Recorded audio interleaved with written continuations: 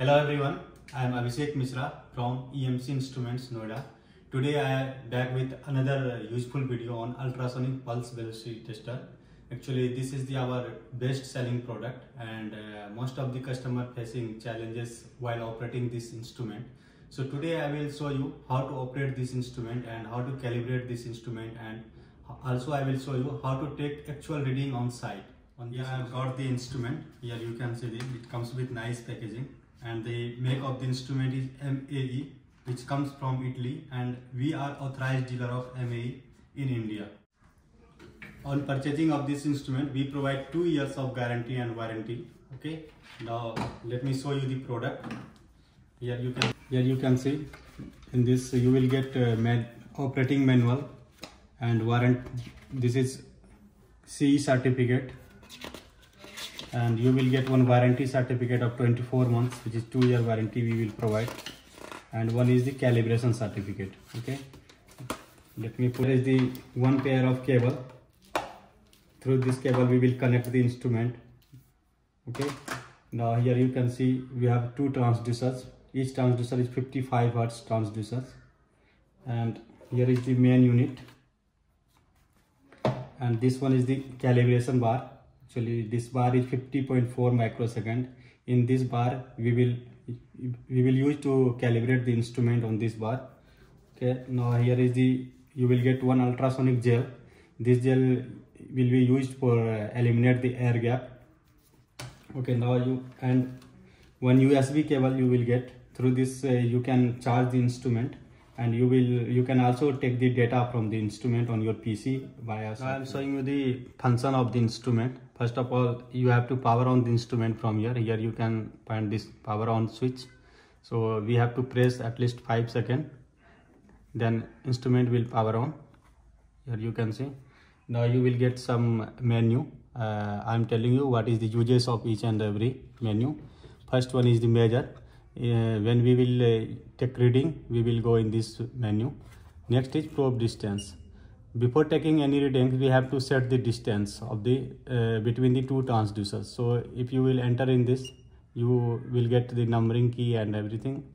By this key you will set the probe distance, and later I will show you how to use this function. And another function is calibration. In this menu you can calibrate the instrument, and one is the memory. Whatever data you will save, you can see here. Here you can see 4 data is saved, so you can see the reading of this. Okay, now I am showing you how to calibrate this instrument and how to use this instrument. First, now I am going to show you how to use this instrument. First of all, we have to connect the transducer on this machine. So here is the cable. One you can connect here, and another cable. One is transmitter TX and one is RX, means receiver. So now this is the transducer. You can connect any of them. It will act as transducer, receiver both. Here I have connected the instrument. Now it is ready to take the reading. So first of all, see this calibration bar. It is already mentioned here. 50.4 microsecond is the reading of this calibration bar, and the distance of this calibration bar is 12 centimeter. So first of all, we will set the distance, probe distance here 12 centimeter.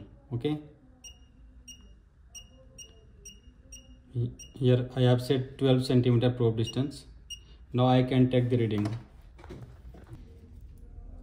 Now I am applying couplant to remove the air gap.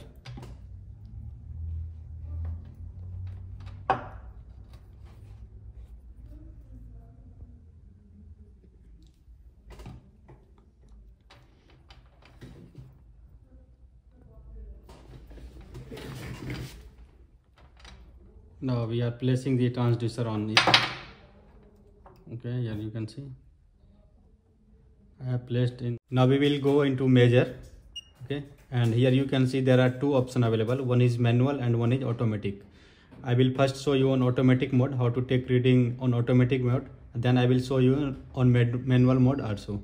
Okay, here you can see the reading is coming 50.1 microsecond or 50.0 microsecond. As earlier I have said here is, you can see the calibration bar, it is 50.4 microsecond. So now we will use calibration function to match the reading with the calibration bar. So we will go back. Here you can, if you want to save the reading, then you have to go back from this button. If you don't want save, you can go back from this button. So we don't want save the reading right now, so we will go back here and we will go in calibration. Here is the probe delay, so we have to change the probe delay. It is showing here 50.0. Now I need 50.4, so I have to reduce the probe delay with 0.4. So right now it is 4.1. Now I have to set it 3.7. So I will set it 3.7. Okay, now I will press enter. Now here you can see it is showing 50.4 microsecond. Now I am showing you in measurement mode also.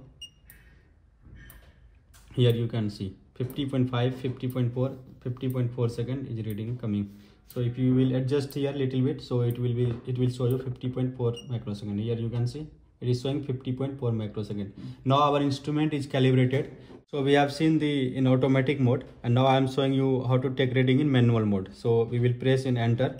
So in manual mode it is showing wetting trigger. So in manual mode you have to press this up button every time while taking the reading. So if I press this, here you can see 50.3 microsecond reading is coming. If you now want to take another reading, so you have to again press this button. Okay, here you can see I have pressed it again and it is showing 50.4 microsecond correct reading. Okay, now I will see you on cube how to take reading on cube. Here I have got a standard cube of 7.5 centimeter. Now I am showing you on this cube how to take the reading. First of all, we have to set the probe distance as earlier. Set 7.5 centimeter.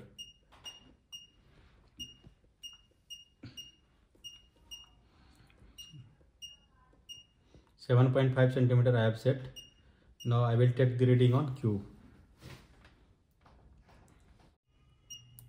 Here you can see reading on cube 16.6 microsecond showing, and we have set the distance of 7.5 centimeter. That's why it is giving the velocity reading directly. If you will not set this distance, you will not get velocity. Here you will get 0 microsecond. You will get only transit time. So as per your requirement, you can set the distance. It is depends on you. Now I will show the reading on actual site on column, how to take reading on column. Okay, on site here you can see the column, and I have already measured the distance of this column. It is 24 centimeter, 240 mm. Now I am applying gel on this. Here you can see. Yeah, okay, it's okay. I have applied the gel here, and let me put the transducer on it. I have put the transducer. Please show on reading on instrument how much it is showing. Time is 68.6 microsecond, and as I have put the distance 24 centimeter, it is showing velocity 3501 meter per second. It means the quality of this column is very good, strength is very good. Okay. Now we have arrived in our office. If you need any further technical clarification on this, please do contact us. The mobile number is provided in the link, and if you want to purchase this instrument from us, because we are authorized distributor in India, please do contact us. Thank you so much.